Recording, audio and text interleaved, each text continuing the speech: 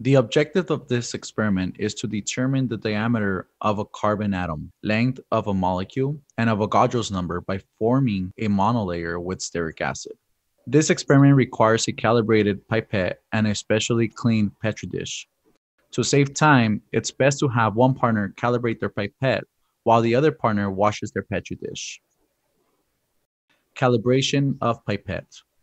Obtain a pasture pipette. Cyclohexane will be used to calibrate the pipette.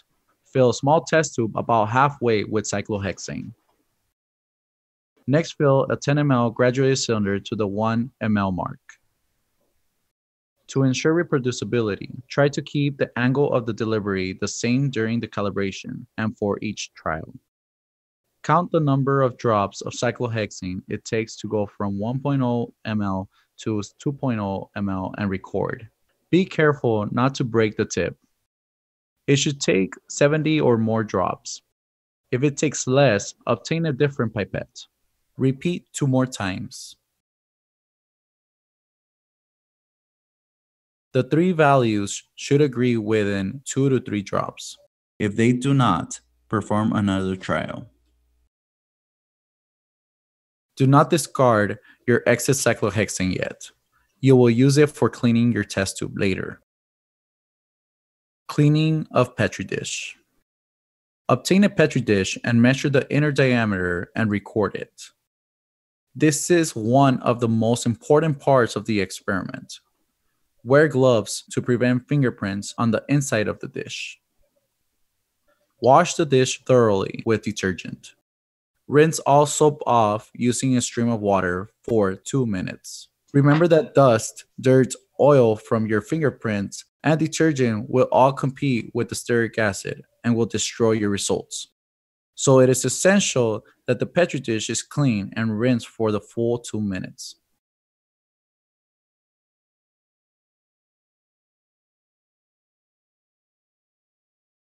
Do not dry the petri dish with the paper towel because the fibers from the towel will lead to incorrect results. Formation of a monolayer. Fill the petri dish about halfway with water. You may use distilled water or tap water. In fact, if it is cold in the lab, use hot water so that the cyclohexane will evaporate faster.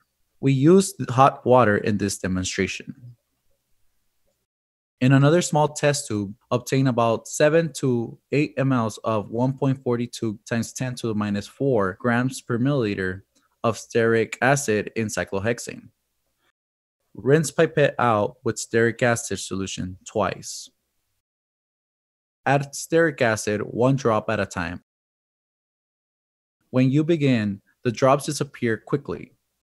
Wait until each drop disappears before adding another. You can see the stearic acid layer better if you look at an angle instead of from the top.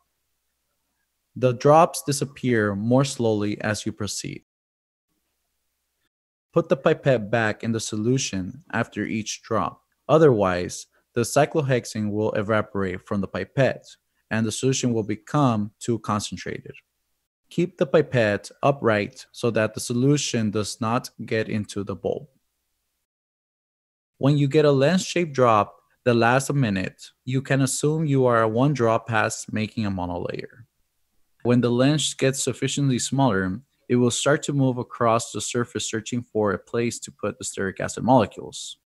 When there is no more space and the solvent is gone, the extra stearic acid molecules appear as little bursts of small dust particles.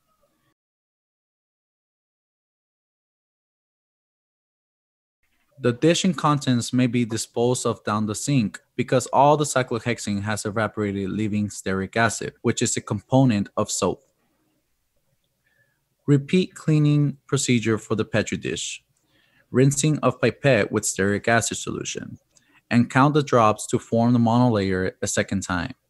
If time permits, do a third trial. Dispose of remaining cyclohexane and stearic acid solution in the waste jar inside the hood.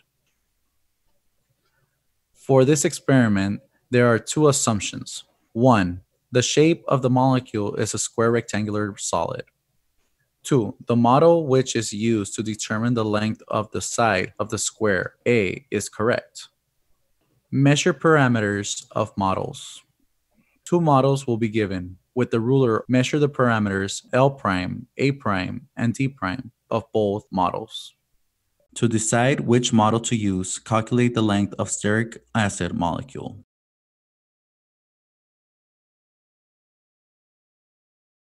Next, using proportions or the principle of similar triangles, D over D prime equals L over L prime, calculate the diameter D of a carbon atom for both models. Use the model that gives the best value for the diameter of carbon atom to determine Avogadro's number. The value may be found in the first discussion question on page 16 of your lab manual.